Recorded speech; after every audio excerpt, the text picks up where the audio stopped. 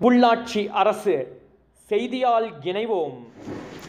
வணக்கம். உள்ளாட்சி அரசு செய்திகள் வாசிப்பது சரவணன். நாகை மாவட்டம் நீர்நிலை நிவாரண முகாமில் தங்கியிருந்த 4 பெண்கள் விபத்தில் பலியாகினர்.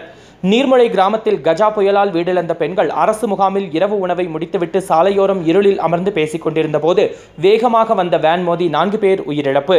உயிரிழந்த சுமதி, அமுதா, ராஜகுமாரி, சரோஜா உடல்கள் நாகை மருத்துவமனையில் வைக்கப்பட்டுள்ளது. படுகாயமடைந்துள்ள மணிகண்டன் என்பவர் திருத்துறைப்பூண்டி அரசு மருத்துவமனையில் அனுமதிக்கப்பட்டுள்ளார். செய்திகளை உடனுக்குடன் தெரிந்து கொள்ள உள்ளாட்சி அரசு செய்திகளை சப்ஸ்கிரைப் செய்யுங்கள். தொடர்ந்து பெல் பட்டனையும் பிரஸ் செய்யுங்கள்.